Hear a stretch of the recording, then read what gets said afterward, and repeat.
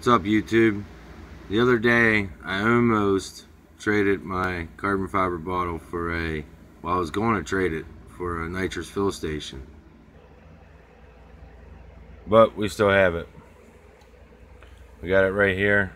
We didn't do the trade because I found out something, which I feel stupid for not knowing it, especially being a nitrous guy, and I kind of pride myself in knowing what I know about nitrous, but felt pretty dumb after this. Well, right here, 98 bucks, gravity feed transfer. Now you have to do it the old school way. You have to cool your bottle in either ice or in a freezer. Some say 5 hours. Basically, you just need to get it to about 31, 32 degrees, your bottle. And then get your mother bottle warm, and then you can transfer it.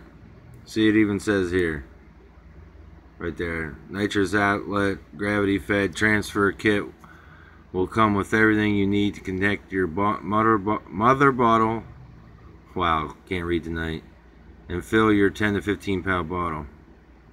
See, it comes with everything there, filter and everything, keep the trash out, mother bottle nipple, hoses, filter, 6AN, which is what I have, 12,000 PSI rating, and all you gotta do is get a nitrous mother bottle with a siphoning tube in it, so you don't even have to have the stand. And then I gotta get a digital scale yet.